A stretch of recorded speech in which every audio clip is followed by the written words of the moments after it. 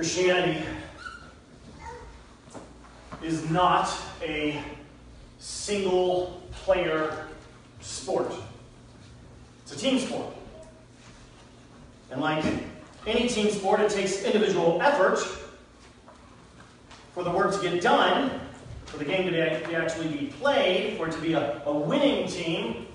But in and of itself, it is not an individual sport. It is a team sport. So if Kolton Wong, right, decided to go out, right, second baseman, make sure, right, just decided to go out, and just not really put forth his effort in the game. That he really just pretty much just sat there, or maybe just stood there because sitting would be a little bit too obvious, right? But he just stood there, and anytime the ball was hit to him, he just kind of let it go by. And in the locker room, when they were talking about and planning for the next game or what have you, and getting ready for it and everything, he really didn't participate. He kind of just put on his headphones, did his own thing, right? And just kind of went into his own little hole in the wall kind of thing and just stayed there until it was game time.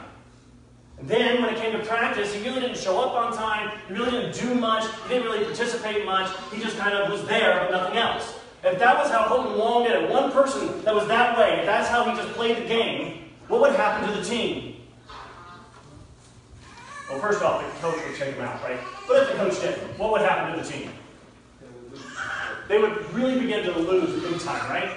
Because one player can make a difference in the entire team. If Matt Ryan, the quarterback of Atlanta, of the Falcons, that's football. Okay? Matt Ryan, the quarterback of the Atlanta Falcons, went out and played his hardest every day. Like he practiced everything that he could. He was doing the throws, he was doing the run backs, he was doing everything, right? He was practicing as much as he could. But then he had his wide receivers, those are the ones that catch the ball out there, right? So his wide receivers, though, they just kind of sloughed off, and they really didn't do much, right? It didn't matter how much Matt Ryan really practiced and how well he was, right? He's like the fifth top paid athlete in the entire world. That is ridiculous. Atlanta, I love Atlanta, but they're not that good. I think he is the second, maybe the top, NFL quarterback being paid. Makes more money than anybody else in the NFL. Not him, maybe he's second.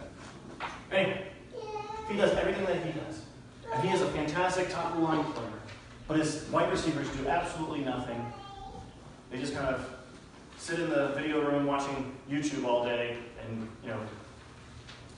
eating stuff that isn't good for them. Atlanta will play pretty much like they did the second half of the Super Bowl, right? Just keel over. Wouldn't do any good.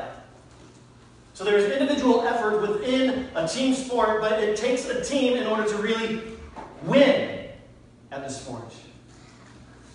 Really is something that everybody has to work together. That's what Christianity really does. It's a place not for individuals, right? It's not just simply that Christ died only for the individual, but he died for his church, right? That's what the Bible continuously says. We saw that a couple of weeks ago in Sunday school. He died for his church. It's a team, not just the individual, but it is the local church. It is the church as a whole. It is not just an individual sport.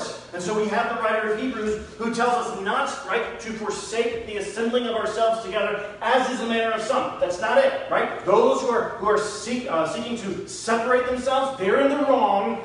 Those who seek to assemble themselves, that's what church actually means, assembly.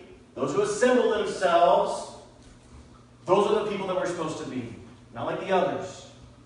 We assemble ourselves together as is not the habit of others, but is to be our habit so that we can encourage one another. We have to stir each other up in love and good works. Thus, as individuals, we are stirring up the team, and we are encouraging each other, and we are being encouraged by others. And as we open up the text, 1 Corinthians chapter 9, verses 24 to 27, it's often easily misunderstood as to what Paul is referring to. Paul is speaking of this individual sport mentality. We shouldn't be having that, but we should really have this mentality of using a team. So he's using sports metaphors to help us understand what the church is about. And that the individual members of the church ought to really be focusing on is not themselves, but upon the team. Thus, we are looking at this as a team, as we read this, right? And we are looking at it as a team's determination. These are the 3 points, because we're good Baptists. Determination, okay? Direction, and finally discipline. This is what we're looking at. So if you will, please stand for the honor of the reading of God's Word. Starting at verse 24, we're going to go all the way to verse 27.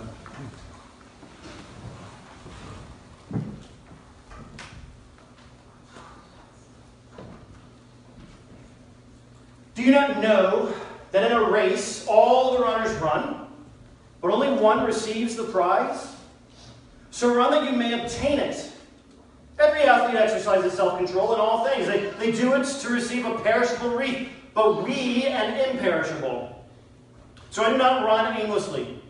I do not box as one beating the air, but I discipline my body and keep it under control, lest after preaching to others, I myself should be disqualified. And the Lord bless the reading of His Word. Maybe seated. So the first objective that Paul is pointing to in these 4 verses is that the church, and therefore the members of the church, right, we as individuals, being members of this team, of the church, we must have determination. We must be determined to do what? Well, if you're a team, what are you determined to do?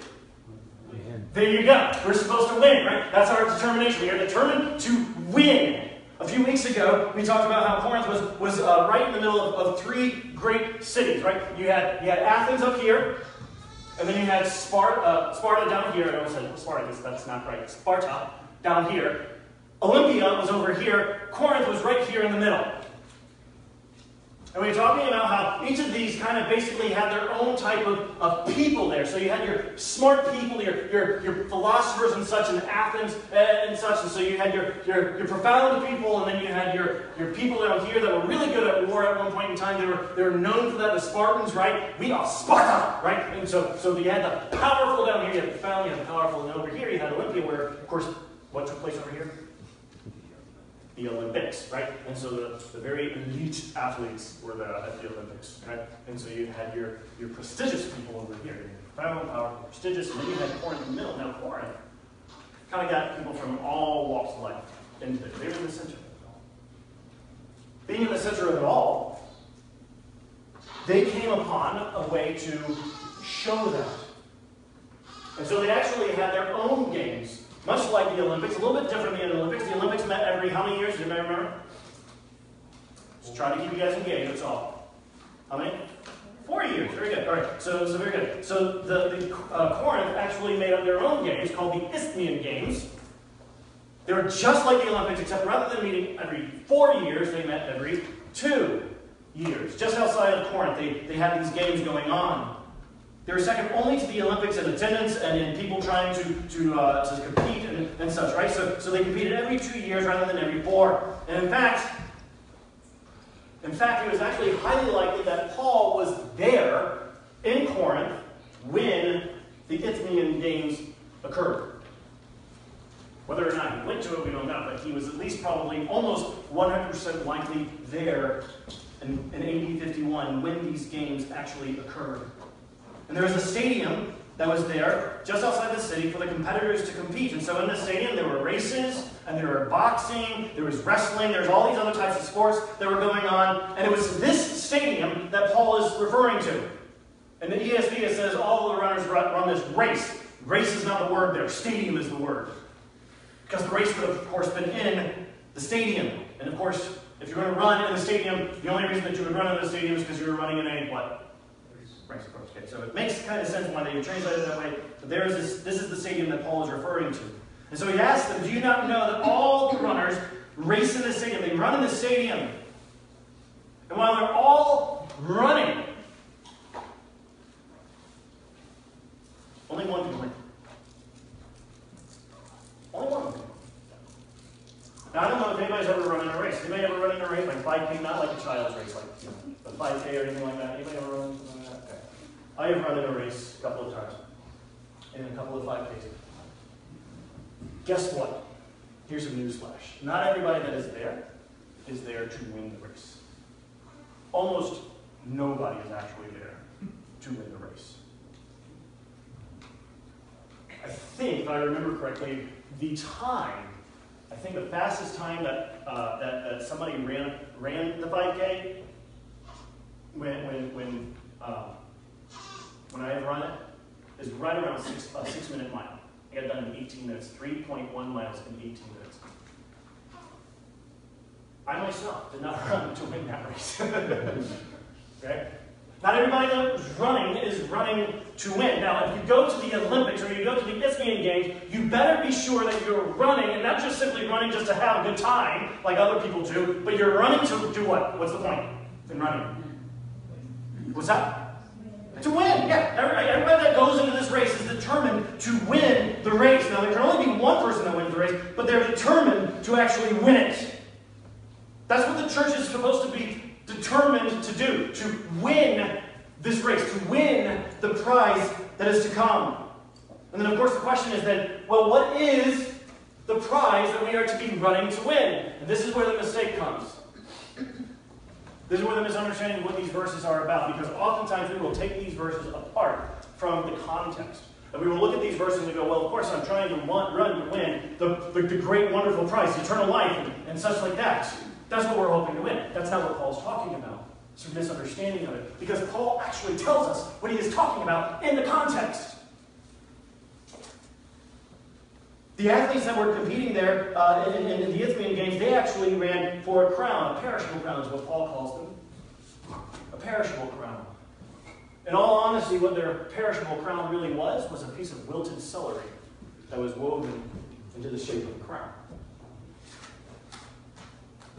Just think about that for a little bit. We're going to get back to that in just a second. That's what it was. Paul tells us, we're not running for a perishable crown, we're running for an imperishable crown. Something that is going to last for forever. And like I said, some people say, well, he must be obviously talking then about eternal life. And in one sense, yeah, but not ours. Other people's. That's what we are to be determined to win. Go with me back to 1 Corinthians chapter 9, verse 19. And I want you to notice the language that he puts here. We're going to just read verses 19 through 23. For though I am free from all, I have made myself a servant to all, that I might, what's that word there? Win more of them. To the Jew I became as a Jew in order to win Jews. To those under the law I became as one under the law, though not being myself under the law, that I might win those under the law. To those outside the law, I became as one outside the law, not being outside the law of God, but under the law of Christ, that I might win those outside the law. To the weak I became weak, that I might win the weak. I have become all things to all people, that by all means I might save some. I do it for the sake of the gospel, that I might share with them in its blessings. This determination, and he's calling on the determination of all the church, all the members of the church. The determination is to win the prize, win the imperishable wreath, and that is the souls of other people. The imperishable crown is the new converts to Christ. So to win this race, which Paul is referring, is to win the lost for Jesus. And there's a reason besides the context that I believe this. Go with me real quick, 1 Thessalonians chapter 2.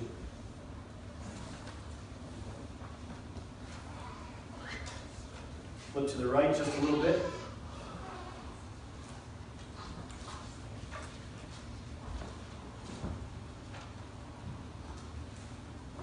Philippians, 1 Thessalonians chapter 2, starting at verse 19.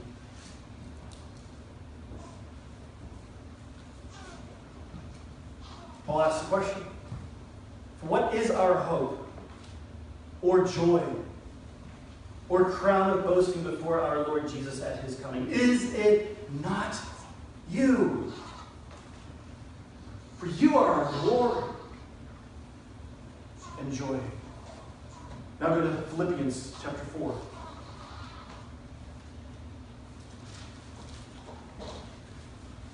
Look at verse 1. Therefore, my brothers, whom I love and long for, my joy and crown, stand firm thus in the Lord, my beloved. We are to be determined as a church, as individuals, be determined to win the lost for Jesus. That's what Paul is saying. But it's not only a determination that wins the race. One must also know the direction of the race. Right? So go back to 1 Corinthians chapter 9. Look at verse 26. There he says, for I do not, or so I do not, run aimlessly. I do not box as one beating the air. Paul understood where he was going.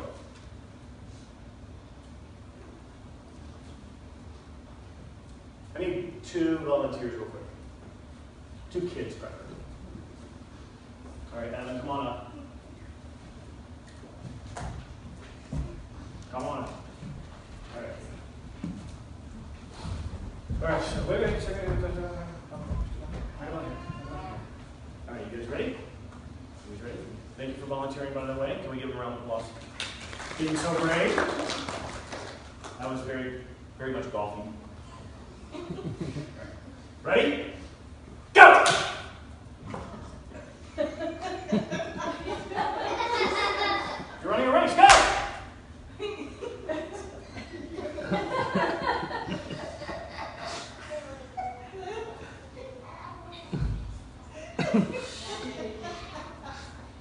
Why won't you go anywhere?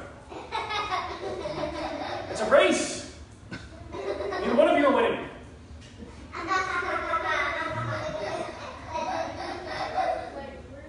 Oh, where do we need to run? Oh, okay.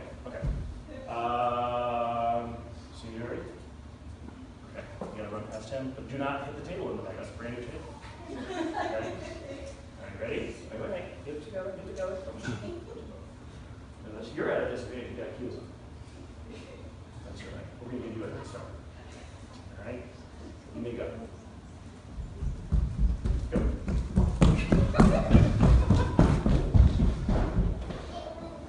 So close! Get it started. All right.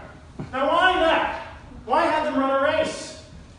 Because, obviously, there was no direction. They needed direction, right? Even in the most childlike races, right? The first thing, hey, you want to race? Right? And the first question that's going to be asked is, sure, where to? Because you got to know where you're going, right? You got to go that way, right? We always take them to the tree. Which tree? The second one. Okay, got it, right? Or to Jerry back there, right? That's where we want to go. That's where you got to go. That's the end of the race. We need to know direction of the race. If we don't know which direction, then we're just kind of lost. And nobody can win a race that they don't know the direction of, right? Yes? You got to have direction. Direction is absolutely necessary, even for the smallest of races and the most, what's the word I'm looking for? Unplanned, even, of races. You got to have direction. That's what Paul says. We need direction. And here, I don't run aimlessly. I don't just go around all over the place without a purpose. I need direction. And then he says, well, at the same time, that there's this idea of shadow boxing. There's real boxing, right? Boxing actually has an opponent. You actually punch that opponent in the face as many times as you can until he knocks out, right? Or until the round. I just got into the boxing just a little bit, a couple of years ago. I love boxing. I don't know why, but I just love it. But then there's shadow boxing. Shadow boxing is generally what boxers do to warm up, right? There's nobody actually there. It's just kind of, right? You see them coming in to the ring, maybe, or maybe if you watched any of the Rocky movies, right? He's just getting himself warmed up, right? He's shadow boxing. There's nobody there. There's no opponent, right? And Paul's like, what is the point of boxing unless there is somebody there to box? I don't do shadow boxing. It's not my point. We'll get to that in just a second. We're going to come back to that, right? He's like, I'm not a shadow boxer, and I don't run like I don't know where I'm going. I know exactly where I'm going. And I know exactly who my opponent is.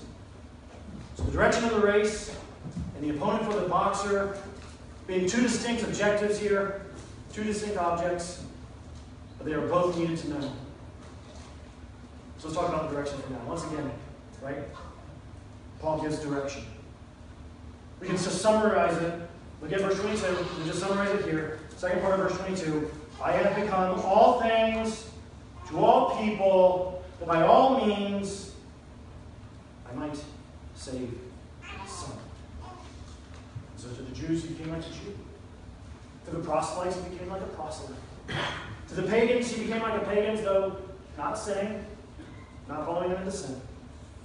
Right? To the weak, he became as one who is weak. Now think about this for a second, because this takes a lot of humility. Matt was preaching on this last week, and if you haven't listened, if you haven't been able to hear it or whatever, I would strongly urge you to go back and listen to what Matt preached on, because he was dead on.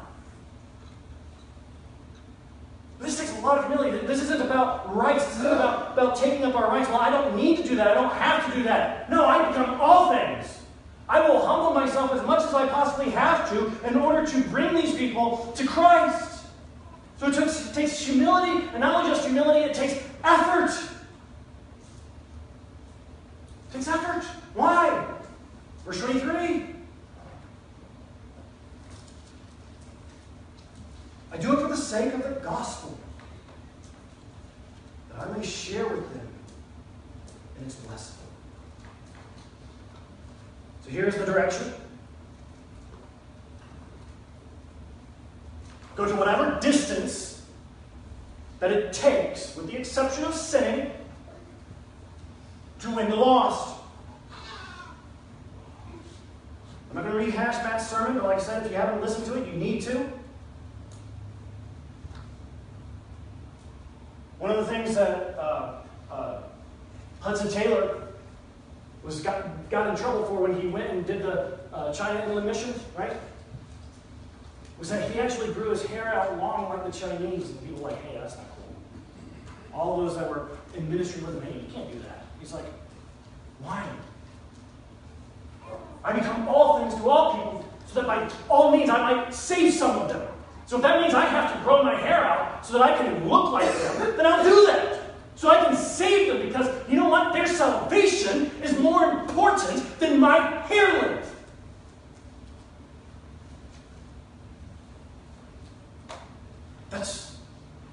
That's what we need to do. That's our direction. Become all things. Go to whatever length. Go to the extraordinary lengths if necessary, as long as it's not sin, to save the lost. And think about what a crowd could be worn by those who are determined to run the race in the right direction. It takes more than determination, more than direction. It involves an exorbitant amount of discipline. In fact, that's pretty much the bulk of these verses. 3 of the 4 verses really deal with discipline. So let's go back. In verse 25, starting at verse 21. To the end. Every athlete exercises self-control in all things. They do it to receive a perishable wreath, but we an imperishable. So I do not run aimlessly. There's discipline, right? I do not box as one beating the air, but I discipline my body and keep it under control, lest after preaching to others, I myself should be disqualified. It takes discipline. Eckhard Schnabel, and I hope I'm pronouncing that correctly, says that athletes who competed in the games in Olympia had to swear an oath confirming that they had abstained from wine, meat, and sexual intercourse in the previous 10 months. Yeah! Right? Give me a week, give me 2 weeks. Right? 10 months! That's a lot. For what? A wilted piece of celery!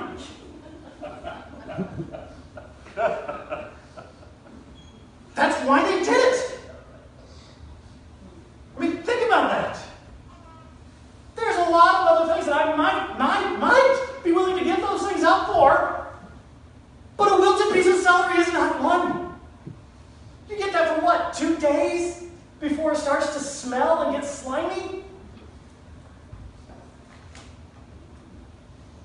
they did. Think about the discipline that it took them. Paul says, I will discipline myself in whatever way is necessary to win the lost, because the lost are certainly worth more than a wilted piece of celery. They are my crown. They are my joy. If we do not discipline ourselves, we may miss out on that crown. Because that's what really, determination, if we are determined to win that crown, then it means that we must be disciplined. If we are not disciplining ourselves, that means that we are not actually determined to win the crown. So ought we not then exercise self-control? Right? And that, like I said, part of that discipline is knowing which direction we are to run and to race. Are we not ought to develop this idea of willingness to win the loss, as long as it does not mean sinning? But part of it is also determining to know who is our opponent. You need to know that, right? Again, right? Whatever team it is, hockey, right? Blues are in a woo, right? And no Blues fans here? Okay. Never mind then, right? Blues, Cardinals, used to be the Rams that were here, but the Falcons, whatever, right? They have video rooms. They watch their opponents. They look at the pitchers and how they pitch, and the defense of their opponent. They watch it all. They know who their opponent is. It's really important to know who your opponent is, because opponents fight differently. So you need to know. And Paul says, I know who my opponent is. I don't go out there and shadow box like I'm boxing nobody. I know who my opponent is. My opponent is me. We can miss that, but it's there. Because Paul says here in verse 27, but I discipline my body. The word discipline there actually means to give a black eye. It means punch, under eye. That's what it means. It's basically give a black eye. I give myself a black eye.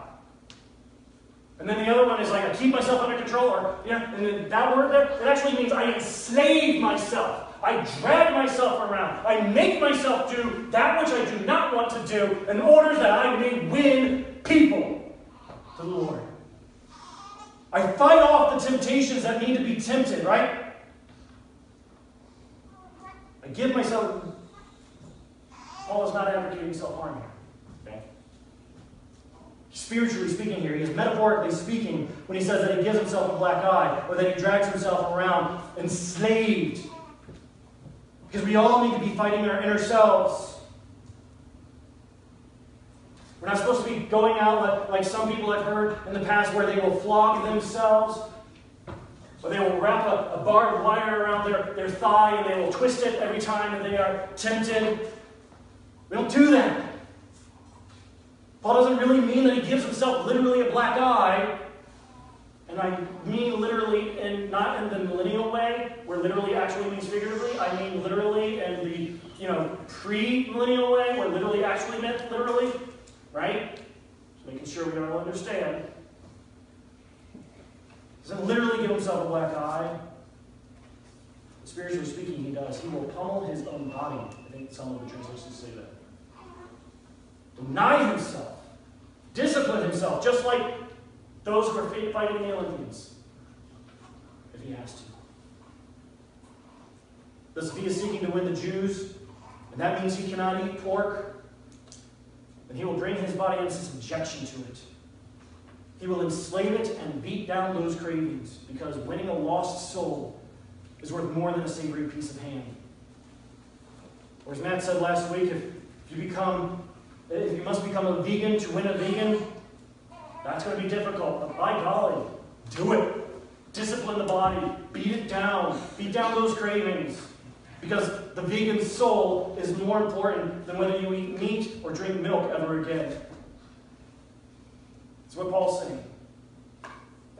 Winning souls is more important, even, in Paul's mind, than taking a salary. So he will discipline his body, and he will live by other means, so that he can be anywhere at any time he needs to be there. So that the gospel isn't hindered. I mean, how much discipline does it take to say no to money that is rightfully yours?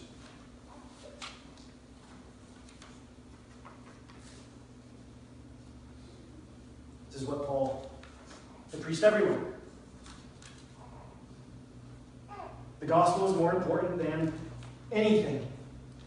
It is more important than any desire. It's more important than any right that a believer may have. Thus, he is readily giving up his rights, and he is disciplining those desires, beating them down if necessary, if it means that a believer might stumble and sin. He is beating down and giving up those rights if it means that an unbeliever might be able to come to Christ. Because the gospel is too important to allow a believer to wound his conscience, which would eventually destroy him, and it is more important than eating something or doing something that we may or may not even have the right to do if it means that a soul is born. So he willingly gives up both his rights and his desires if it means that by all means he might save some. For those who are lost and dying without Jesus. And he has preached this everywhere. This isn't just something to the Corinthians that he's talking about. He is preaching this everywhere. He is concerned. Right? He is making sure that he is doing this because he wants to make sure that he is not living a hypocritical life. He wants to make sure that he doesn't lose. That's what the idea of disqualified means. That's what it says in the ESV is translated disqualified. Lose the test is what, or fail the test is what it really means. So does he really believe that the gospel is worth everything? He says he does. But in the end, was it worth more than blank, Paul? Yes it was. I discipline myself, I pummel my body, I give up my rights, I lead it around like it's been enslaved because of this. I continuously do this so that I do not fail that test. The question is, will we? Do we really believe that the gospel is worth everything? Do we really think it is? What are we willing to give up for the sake of the gospel? You know, after the rich young ruler left Jesus' presence,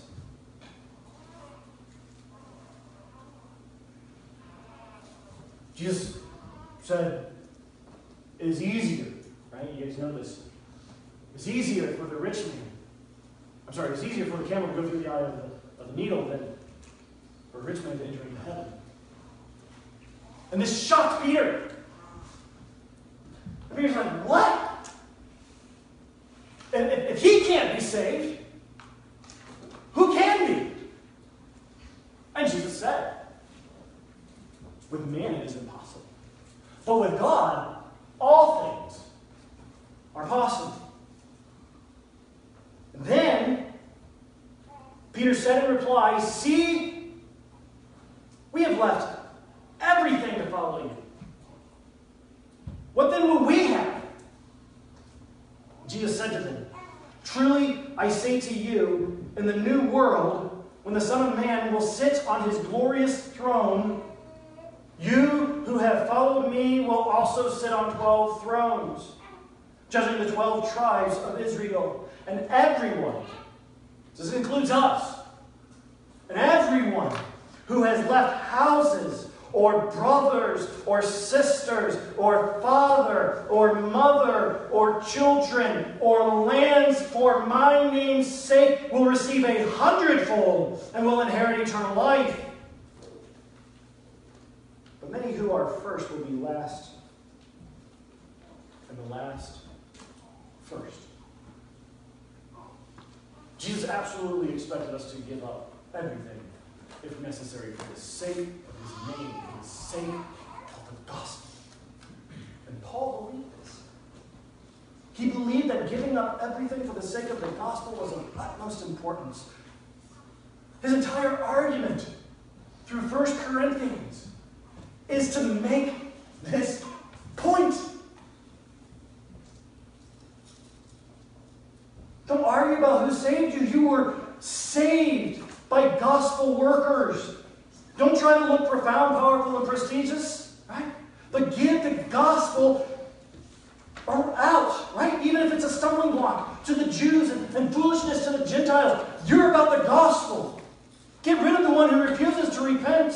Such things should not be mentioned among. Such things are not even mentioned among the pagans, to whom you are supposed to give witness of the gospel. Don't take your brother to court where those whom whom you are supposed to evangelize are sitting and start accusing one another and giving a bad name to Christ.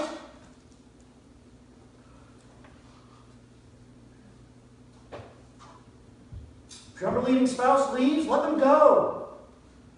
You're free then. Free to share the gospel without restraints.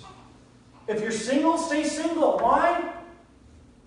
Because there's a great mission out there that involves the gospel.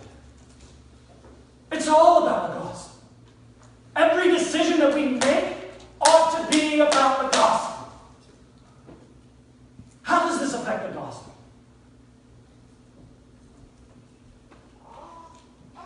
That's right. Is it for us? Is it about the gospel